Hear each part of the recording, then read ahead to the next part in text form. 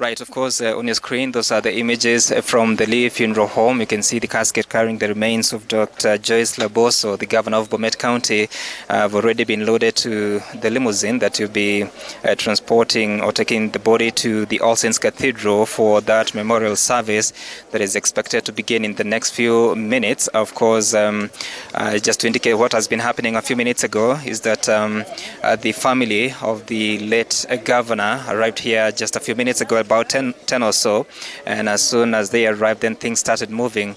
The spouse of the governor, that is Dr. Edwin Abonyo, alongside their three sons, made their way here to the Lee Funeral Home, and of course after a short session inside there, then they were able to move the body. And now, as you can see, the friends and family, of course the committee that has been spearheading the funeral arrangements, are making their way to their car so that the movement, the procession from here to All Saints Cathedral can begin. And of course it is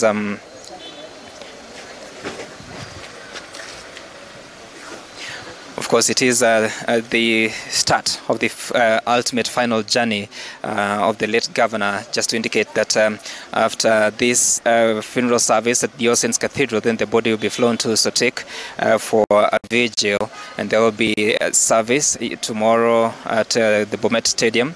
Thereafter, that is on Saturday, there will be the final burial service that will be happening at Fort Tainan in Kisumu County, in readiness for the final or for the interment that will be happening on Saturday afternoon. So just to indicate that Dr. Joyce Laboso died on the 29th of July, that was Monday this week, after battling cancer for what we are told 28 years, two different cancers. She had reportedly healed from the first one, but it came back in full force, and she's been battling it for quite some time until now, where she went through the treatments she went through in the UK before moving to India and finally coming back to Kenya, and had been hospitalized at the Nairobi hospital, during which time she was in the ICU for about 10 days or so, as they say.